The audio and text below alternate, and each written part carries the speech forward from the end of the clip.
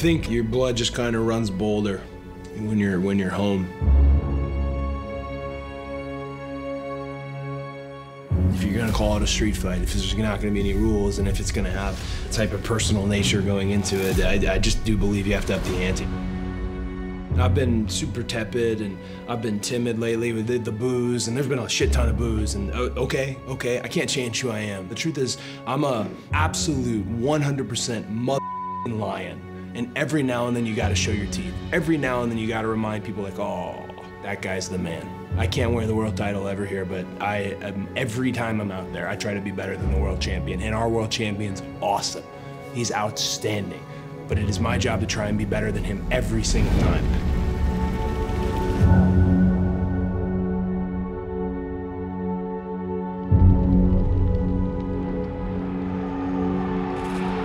And I want to go into an undiscovered frontier.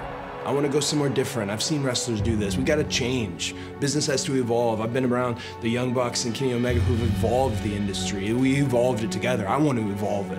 In a place that I helped start, had a significant part. I can't make that my legacy. Oh, well, he helped start it. He should step away. Absolutely not. Absolutely not. When a young lion's ready to rock and he rips my freaking throat out, then I'll step away.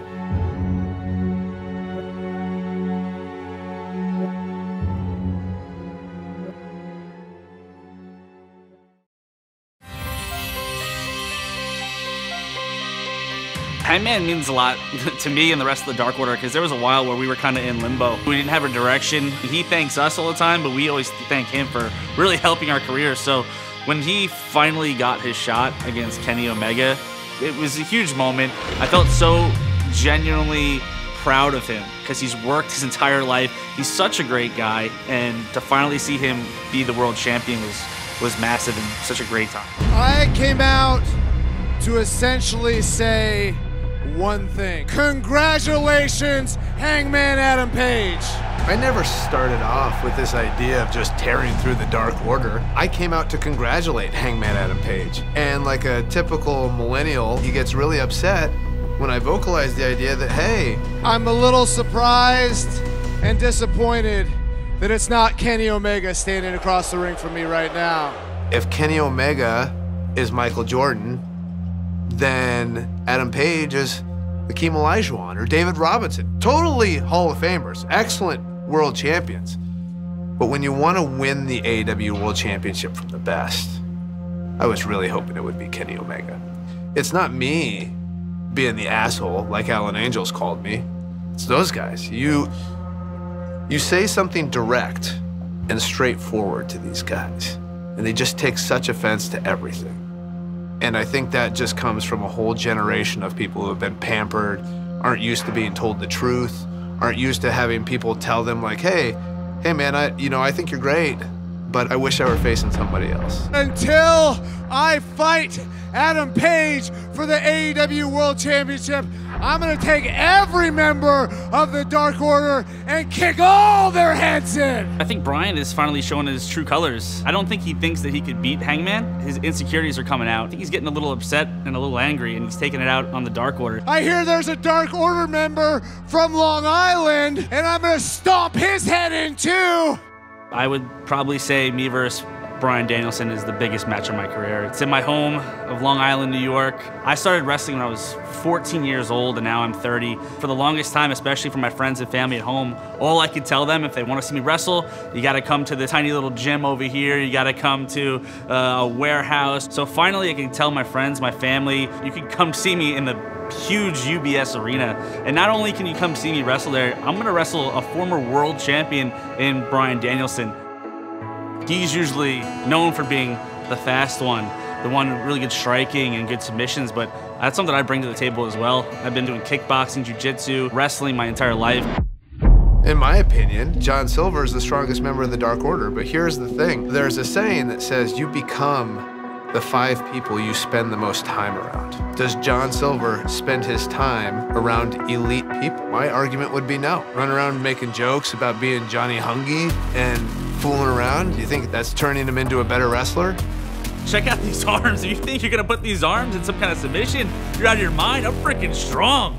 Oh, I'm a beef boy. And what is he, a vegan? You cannot touch Brian tonight. But guess what? I can touch Brian tonight. I wasn't joking around at the age of 30. I was winning world championships. This joke, he's beneath me. And here he is, hoping to get a big win in his hometown.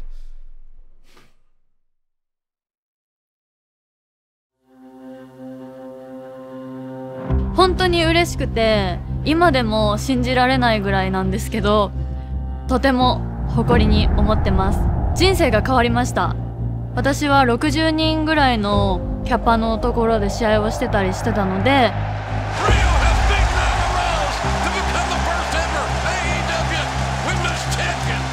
そこから毎回こんな大きな会場で試合できることが本当に嬉しかったし、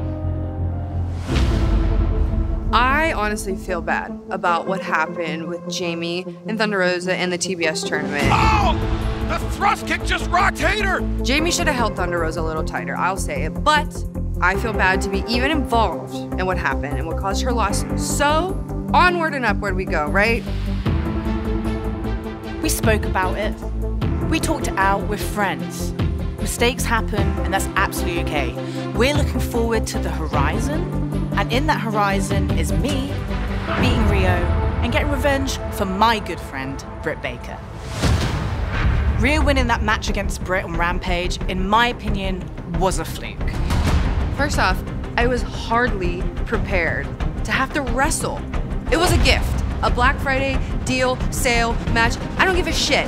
She got the ankle captured and Riho wins! She got the pin, what an upset! 最初にベルトを取ってからベルトを落として、自分が AEW で何ができるのかとか何をしていいのかとかがこうしてチャンスをもらって、そのチャンスを生かすことができて、ブリットに勝つことができて、すごく嬉しいし、今すごく自信につながってます。 Britt Baker has still never pinned Riho. Am I nervous?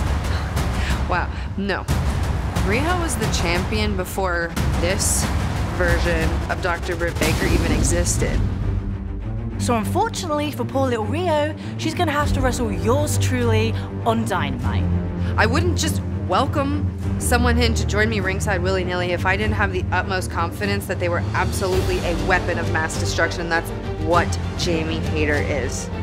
ジェイミーは大きくてパワーもあって、私にないものをたくさん持ってるのはわかるんですけど、ジェイミーにないものも私は持ってるはずなので、それを信じて。 Jamie's angry inside, and I love it. まずは来週ジェイミーを倒して必ずブリットも倒します。 I'm sitting on the other side of the driver's seat knowing the car crash that's about to happen, and it's disgusting that I kind of love it, right?